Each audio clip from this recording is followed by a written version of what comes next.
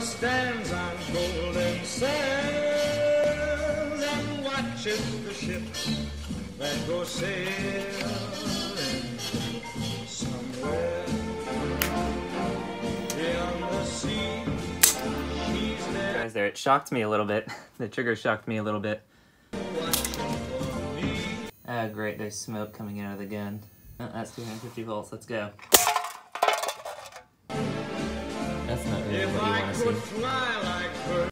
So doubling the voltage, which this thing can handle, the charger's meant to handle up to 24, and I built this to give it 12 with the kind of batteries that I have. It charges it a lot faster, but that little resistor gets very angry, it gets very hot. I think it started to like burn the hot glue that I used to secure it. So that's why smoke was coming out of it earlier. I know hot glue isn't how you're meant to secure it, but the resistor was kind of an afterthought to keep that from burning up.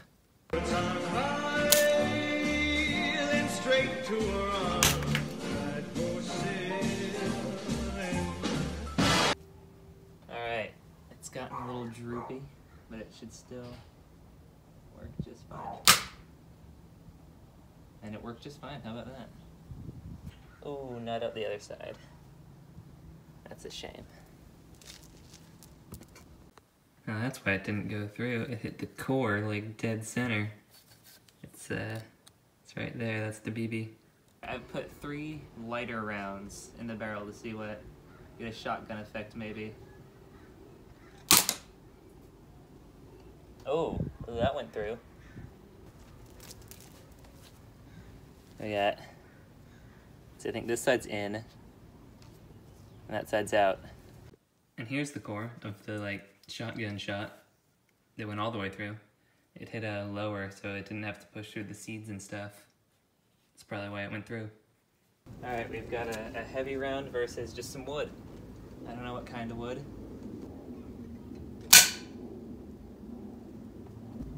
Oh. Look at that. It's embedded about halfway into the wood. That's actually pretty good. I think I'm satisfied with that result for a plastic BB. Alright, I'm gonna do some accuracy testing, so that's over there, and I'll be like around here. Oh, I'm not too confident about that one. Yeah, I'm gonna guess, yeah, that's it. And that's not too bad.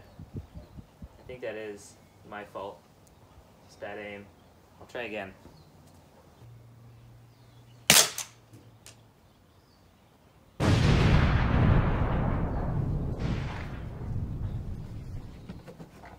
It's far beyond the star, it's near beyond the moon. I know. Alright, time for a classic. A soda. Oh my goodness. Every time I get sprayed.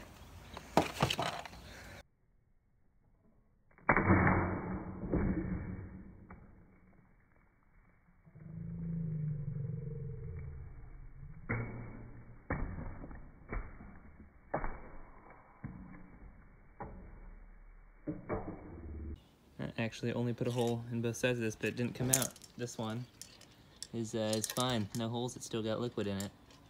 For reference, here's what a $40 airsoft pistol does to the can.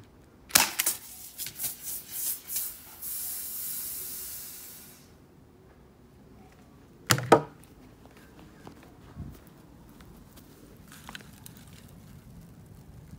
think that's the entry dent. The exit, it just dented it.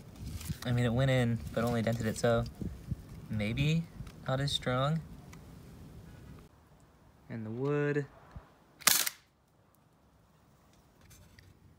Just a dent. I mean, it's probably not too much less deep than this one, but it did not stick in.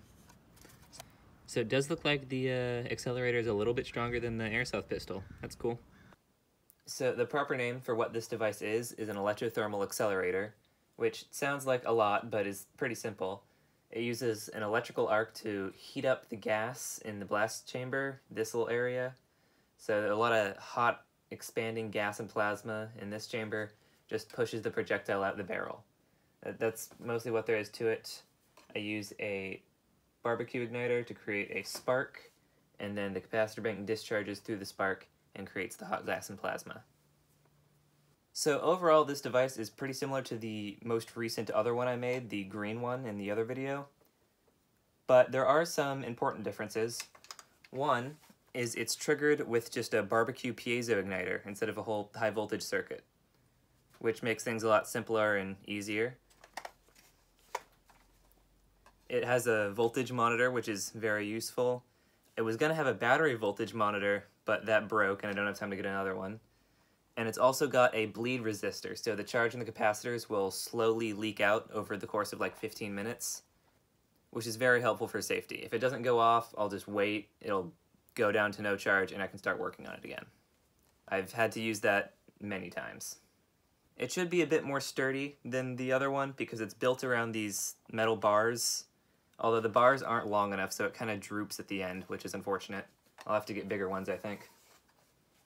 It's got a lot more larger capacitors, so it can store a lot more power.